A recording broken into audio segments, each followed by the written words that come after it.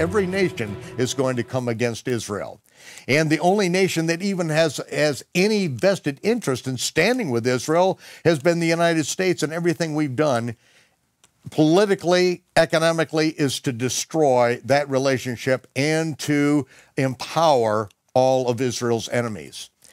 And so we have stepped on the other side of the line.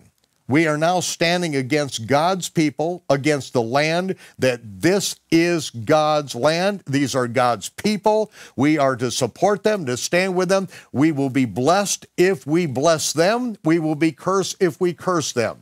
We are coming under a curse that is going to be the 2008 market dump is going to be a picnic in the park compared to what's about to happen.